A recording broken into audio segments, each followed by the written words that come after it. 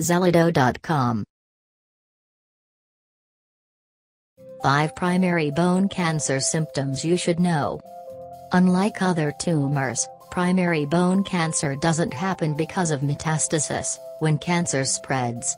The most commonly affected areas are the bones around the knee. Maybe you've already heard about this kind of cancer. Most of the time, when we talk about cancer in the bones, it has spread from somewhere else. This is secondary, metastatic, bone cancer. When a tumor spreads, it can attack any part of the bone. But according to recent medical research, primary bone cancer diagnoses are on the rise.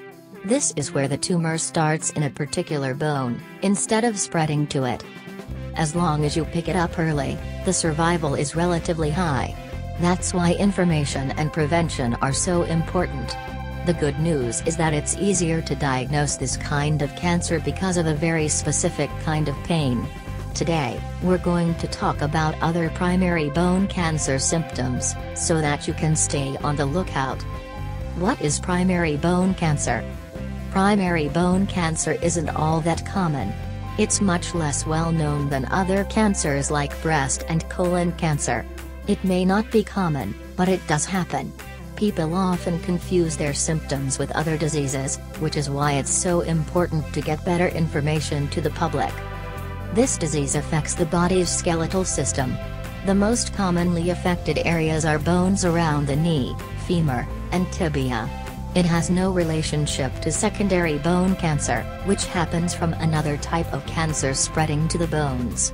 There are 3 types of primary bone cancer. Osteosarcoma is the most common. It mostly happens to teenagers in the middle of growing and attacks new bone tissue as it develops. Chondrosarcoma usually happens with adults between 40 to 60 years old. It always starts in the cartilage surrounding the bone. Ewing's sarcoma is also common in younger children because their nervous tissue is undeveloped, which can lead to small sarcomas along the bone marrow. It also has a strong hereditary component. This means that it's preventable and responds well to radiation-based treatments. Primary bone cancer symptoms. Today, we're going to focus on the type of primary bone cancer that affects adults, chondrosarcoma. Like we said above, it's easy to confuse the symptoms with those of other disorders, arthritis, inflammation, osteoporosis. This is why it's vital to outline some of the basic characteristics of primary bone cancer symptoms. Very localized pain. There are always days where your knees ache more than usual. It could just be fatigue, the daily wear and tear is bothering you, so you take an anti-inflammatory to relieve the pain. But the pain from primary bone cancer is much worse, and more localized. Like we said before, pay attention to how your knee joints, tibia, and femur feel. Nearly 70% of chondrosarcoma cases start in these areas. Hypersensitivity. Pain in the knees or leg bones can be so severe that even the touch of clothing is too much. It's an intense pain, like a burning disc, and not even pain medication can help very much. Sudden inflammation. When a tumor grows on the bone, it also invades the tissues around the bone itself or the nearby joint. There's a characteristic thickening in the region that's a clear sign something's wrong.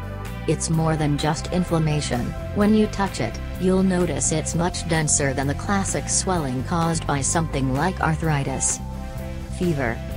The inflammation and buildup of tissue caused by the tumor's growth usually come with a fever. The symptoms of chondrosarcoma are very clear.